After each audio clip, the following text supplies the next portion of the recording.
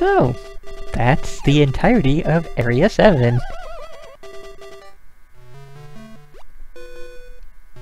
Also, I had a Casio keyboard as a kid. I think it had like 28 keys on it or something like that, maybe like 34, somewhere in that range.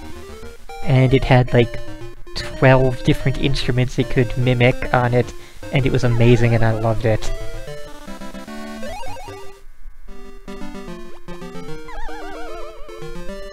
It also had a whole bunch of different built-in rhythms on it. You know, you just hit one button and it plays a rhythm, and also awesome. Alright, so let's see. The final heart piece is literally in the final area. Thing we can do. We can go, actually we could have gone to get this in the middle of the Eagle Tower, but that would have been silly. We can now go grab... Well, we can go to the Seashell Manor, and that's not the way to the Seashell Manor. We can go along the path until we actually reach the Seashell Manor. Out of the way, out of the way. That's also not the path. This is the path. Let us go get our reward for collecting all the seashells.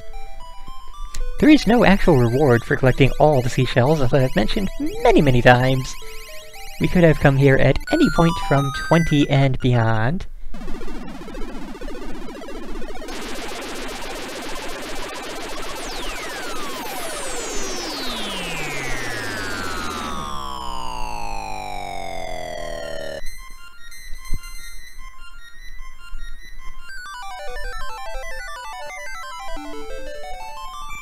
So yeah, we get the level 2 sword, which apparently... Was that a thing that warriors would do? Etch their names on their swords? Anyways.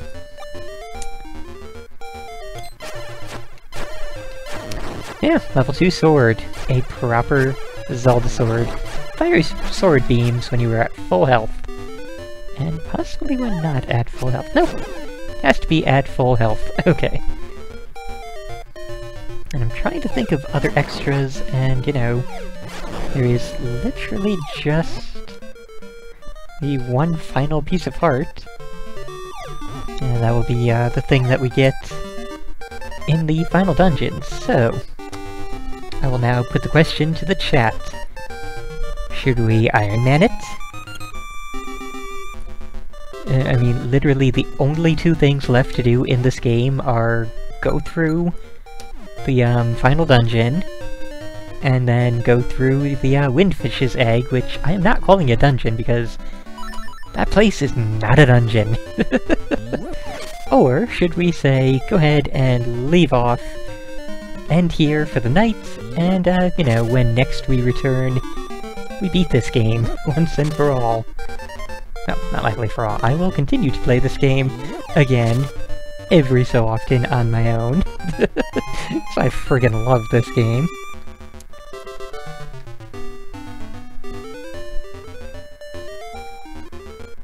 Also, I went the wrong way, but that's okay. Oh, wait, no I didn't.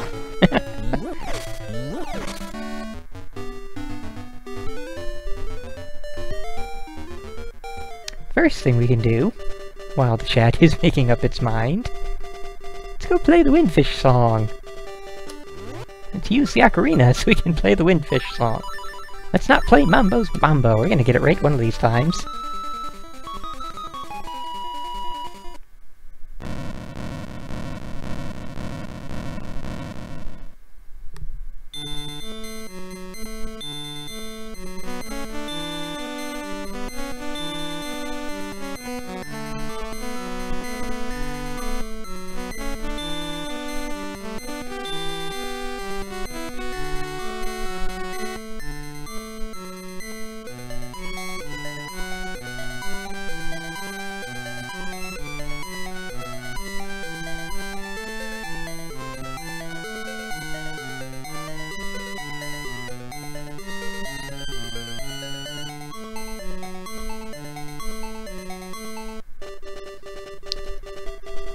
And in that time we got a grand total of 3 votes. 2 for Iron Man It, 1 for Leave Off.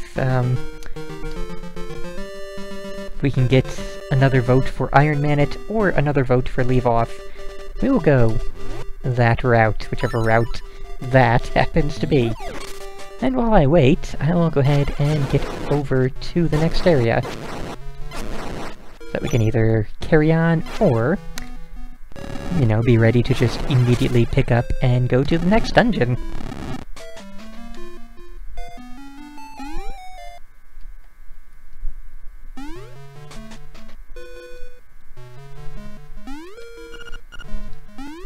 Woohoo! And we have a 3rd vote for Iron Man.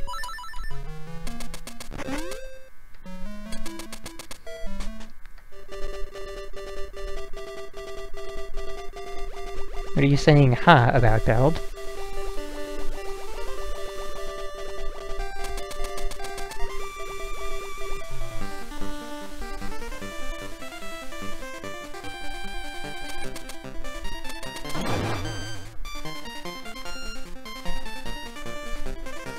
So, right over here where I started to go before, which we can... also, while we're here, let's visit the rooster.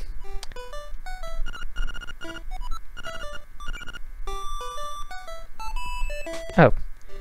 Well, no, the fact that you said opposite votes at the same time doesn't mean anything, because the vote wasn't tied. It was... oh, hey, I forgot! I completely forgot! Marin would be up here.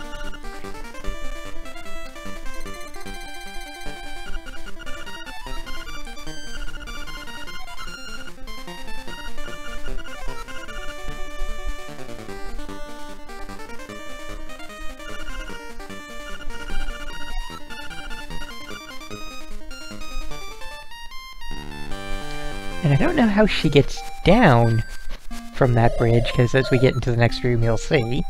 well, the next screen, I should say.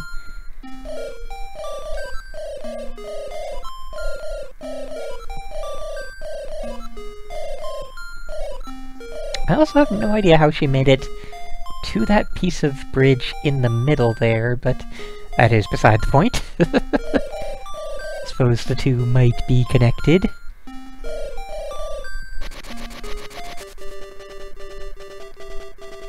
Oh, yeah, actually I guess she could have gotten down there, and then that leads right back down there, which eventually leads back to Mabe Village. Wow, 7 shots. I missed a lot of photographs. Like, I definitely remember the one at the beach that I forgot to get. I have no idea what these other ones are, and at this point, I don't really much care. We're just gonna carry on. Oh, yeah, she said that the monsters put her up there. I have no memory. But that's okay. That's why I have the chat. They are my, I would say they are my second memory, but really they are my memory, because I don't have one to begin with.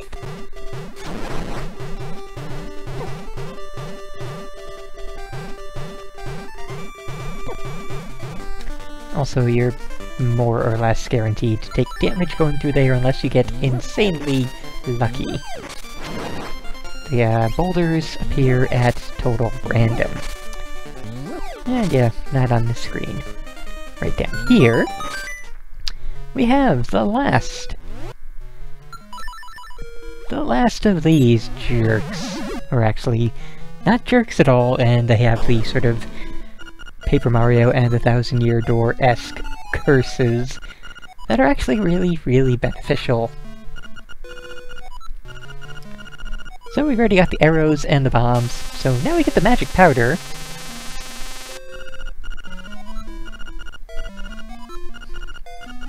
Which only goes up to 40 instead of 60, but that's just because you're literally never gonna use 60 magic powder. Like, if you started with 60 magic powder, you should not run out of magic powder by the time you have beaten the game.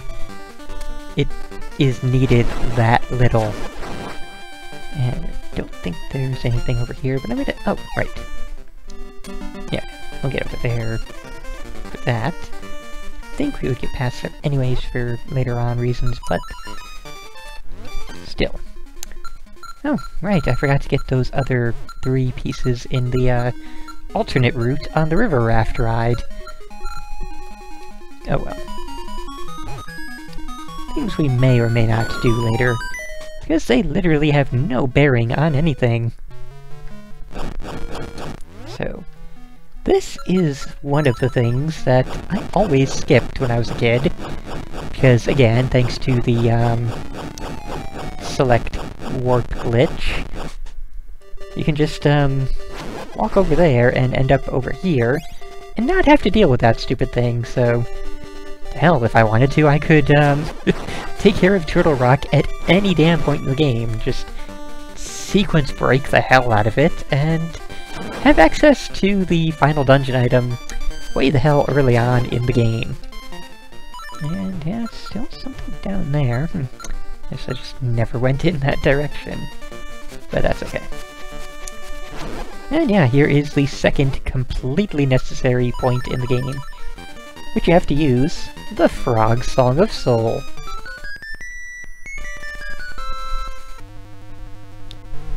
Don't get to hear the whole thing this time, though, because we go immediately into battle with the Dragon Turtle of Turtle Rock. Because level 2 sword combined with the red clothes. Actually, hold on, I remember this. Where is it? Must be in the actual... enemy roster, Guardians... Turtle Rock. This is the actual full entry for Turtle Rock in the, Link's Awakening guidebook. After waking the rock, you must attack it with your, using your sword. Hit it in the head when it extends its neck. It looks mean, but it's really a cream puff. Yeah, like, even if you don't have the level 2 sword, even if you don't have the red clothes, he's a pushover, like a complete and total pushover.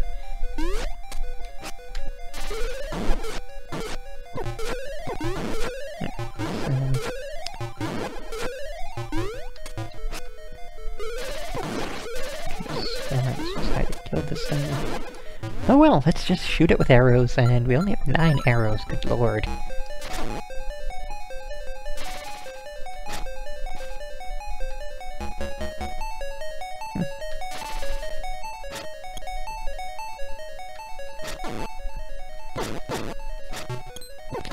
Yeah, he's kind of the red Arima of the Zelda world here. Fortunately, an enemy that I do believe only shows up in this game.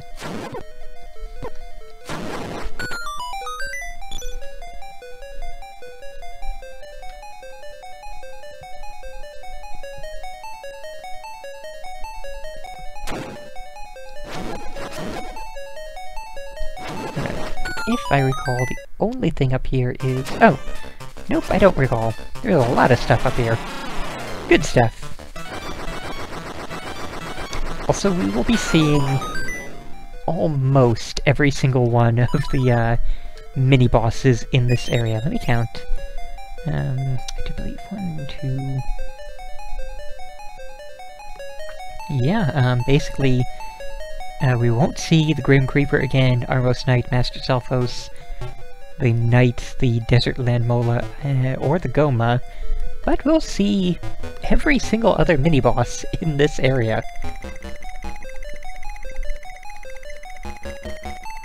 Also, one of my favorite puzzle types, the move it over every block, while only moving it over each block once puzzle type.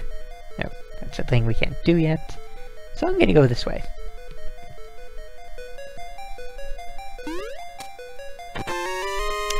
Well, that was pointless, but, you know, we may as well try to max out our money before we get to the, you know, finality.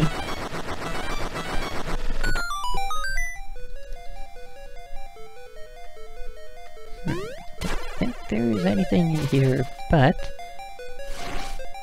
case.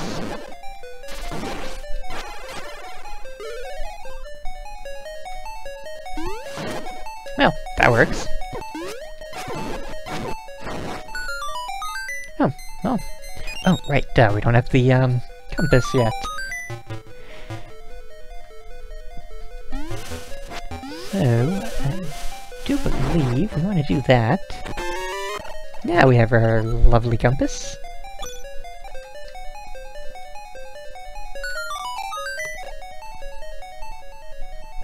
And that takes care of everything on that side of the map. Turtle Cave, Turtle Rock, rather. We don't have the map yet, so I can't show it. Is divided actually into an area very much like this, right here. Shaped like a turtle. Hopefully not surprising, because literally every area so far has been, has had a map that looks like what it is. The Key Cavern was a key, Tail Cave was a creature with a tail, Bottle Grotto was a bottle, etc, etc. Okay. Don't need the fairies right now, but I also don't need bubbles hanging around. Let's see. Oh, okay, there's a button. Probably right here. What do you know?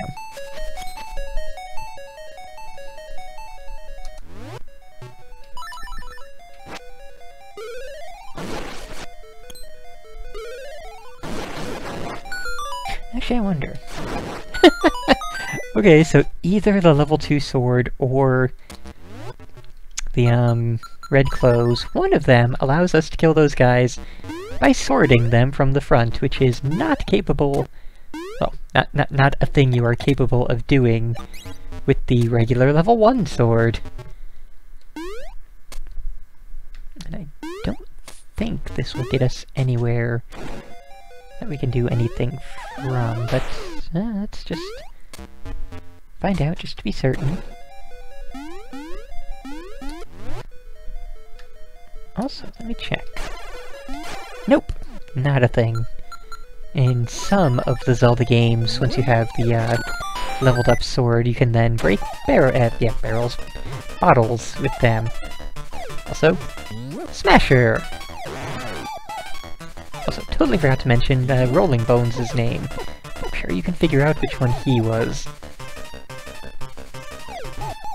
Also, I love Smasher just for that noise he makes.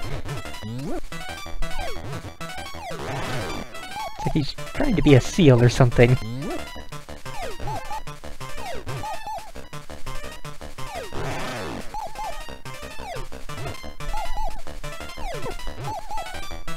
This is so cute. I mean, the creature itself isn't really that cute. It's kind of like a bottom-feeding fish, but, you know, cute noises make up for it.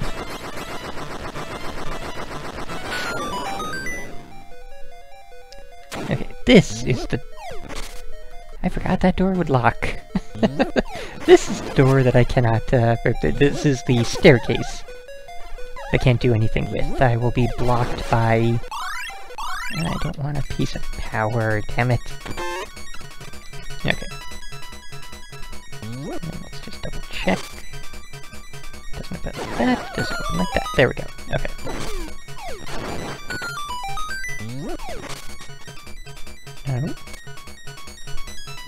Maybe I can get somewhere through here.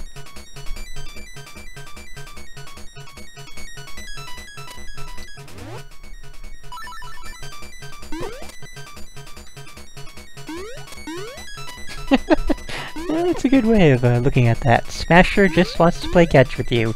He's good at throwing, he's just not good at catching. Poor little guy. Alright, so...